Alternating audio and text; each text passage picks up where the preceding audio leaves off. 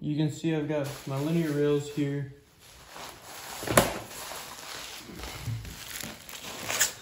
Probably won't unpack these now, but these are Highwind HG, I think 30 millimeter linear rails with 4 flange blocks for the 2 rails.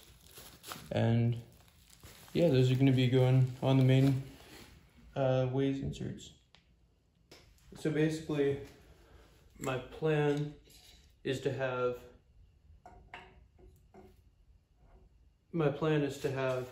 a rail pretty close on this side, I think about a 1/2 inch off this face, and then my second rail on this closer insert, I'm gonna have about 3 inches off this face. And the reason I'm doing that, having them kind of off center, is even though my spindle is gonna be in the middle here, I don't really see myself needing to have my cutting tool passing the midline of the passing the axis of rotation very often. I would assume that the vast majority of the work I would want to either be at the midline or further back. So by doing this, then I'm minimizing the distance for the cantilever of the cross slide plate, and then I want this insert or this linear rail moved over, so that way I'm minimizing the distance of this simply supported section. And I guess it also helps out because my stepper motor is going to be on this farther back side, so that'll help so that it's not sticking quite so far out if you know, if these were perfectly centered. I'm definitely concerned about getting however many holes it is, something like 20 holes all lined up, so that way they all, you know, all the bolts actually fit. And especially I want a little bit of play so I can make sure that these are perfectly straight using my straight edge, at least as close as I can possibly get them. So I think what I'm gonna do, I'm gonna make a rough line with my Dykem here and just a scratch mark for my calipers. And then I'm gonna align it on there. And then I'm gonna use the transfer punch and do one end bolt. And then I'm gonna go and drill that and tap it, and then put a bolt through this first hole. And then with that bolt in, I'm gonna go to the far end, use the transfer punch through a hole, and then go and drill it, tap it, put the second bolt in. And then once those 2 bolts are in, I'm gonna take the transfer punch all the middle holes, and then drill those, tap those. And hopefully that will give me enough play if I'm close enough, so that way I can dial in my rails, because I really don't want a bolt that's just barely fitting that forces a bend into my rail, because obviously that would completely ruin any kind of tolerances.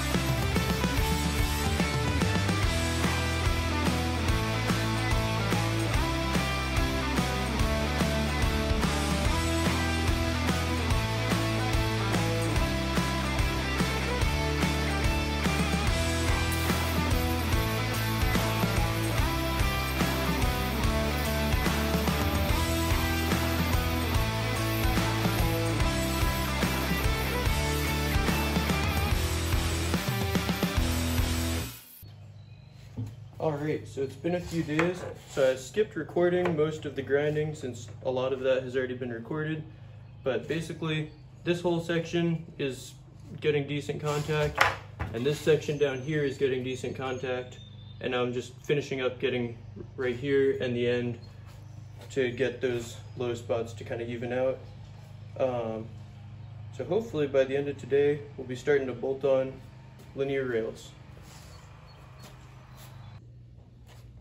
So I just went back and measured this first rail one more time and found that it had about a 5 thou dip in the middle.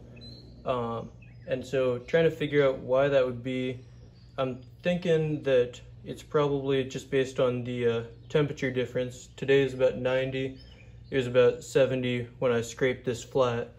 And so since epoxy granite has a higher thermal expansion coefficient than steel, I'm thinking that the top stayed about the same length and then the bottom expanded, and that caused the whole thing to kind of banana itself.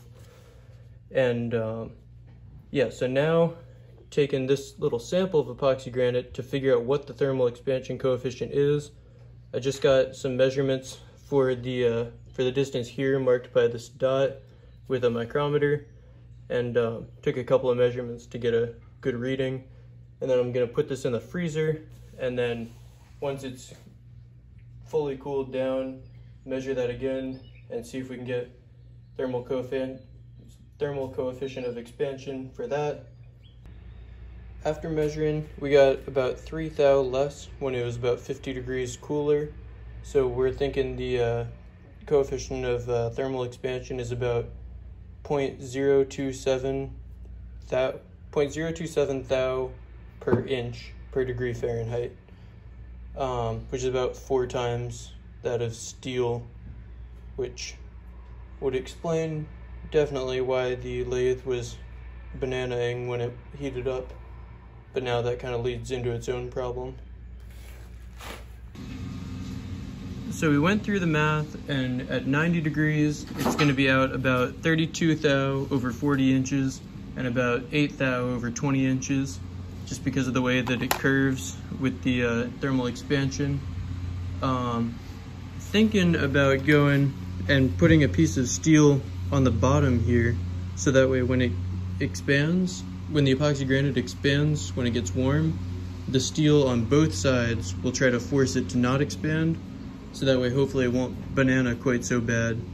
But for now I'm just gonna leave that alone and move on to starting to anchor one of the rails. I'm not going to fully bolt it down and straighten it, but just getting the mounting holes in place.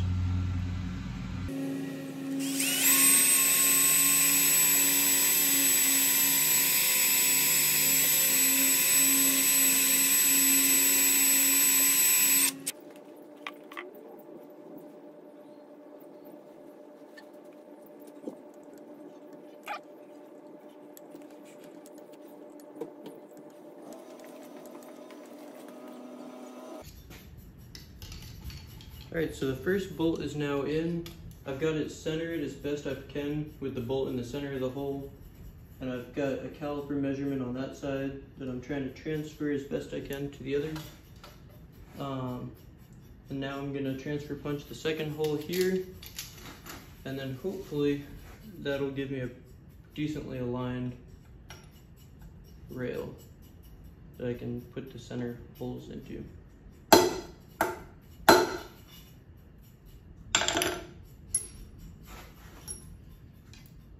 Unfortunately, I got 25mm bolts, and I really should have gotten 20, so I got to cut all these short.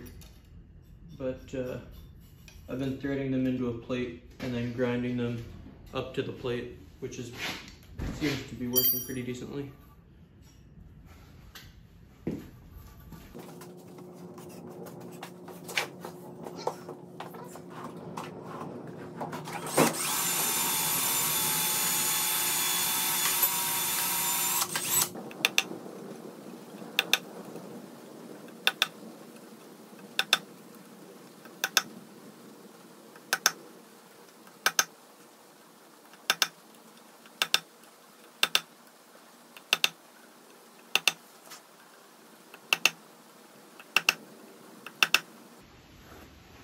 Nice.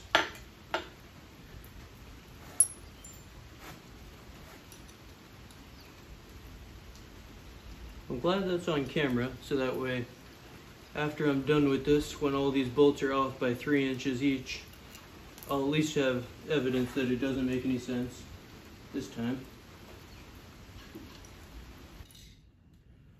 If anyone can think of a better way to drill these holes square, please let me know, because this thing is absolute hell to use, and I'm not really sure of a better way to do it, because just drilling straight by hand seems like a bad idea if I get a hole that's a little bit at an angle, but I can't stand this thing, so I don't know.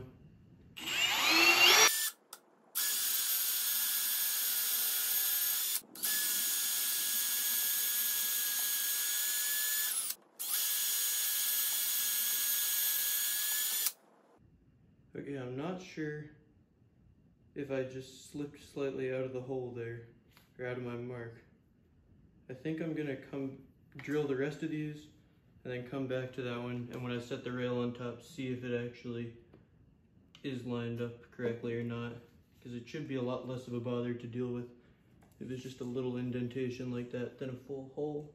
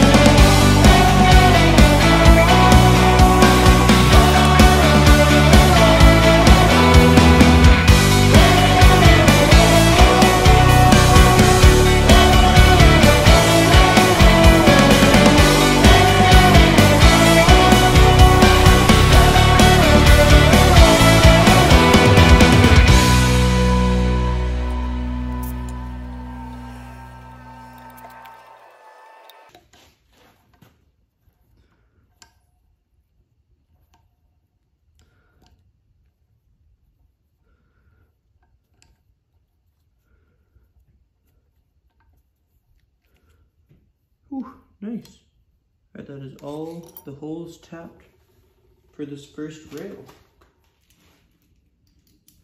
All right, I guess the last thing I'm gonna do now with all these holes drilled, for today, I'm just gonna try and put all the bolts in and just see what the fit up is like. Just make sure there's not any bolts that are way off that I'll have to fix for next time. It's getting kind of late and it's a Monday. Oh man, it's a Monday. There's a lot more week left. But that's okay.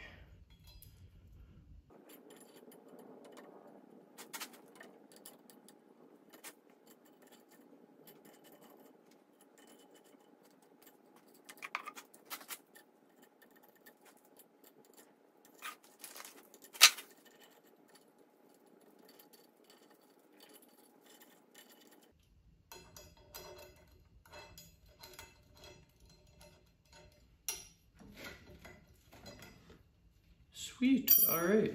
Well, that's all the bolts in. I can still move it forward and back and up and back. Not quite as much, but particularly the forward and back I'm really pleased with. That's more than enough play. Right there, I don't have the bolts tightened down, of course, but that is great news. It'll be a little while until I fully fasten this down and put the other rail in. There's still some things I need to figure out, but in the meantime, it's great to see that that actually works. So yeah, I think that's the end of the video. Have a great rest of the week.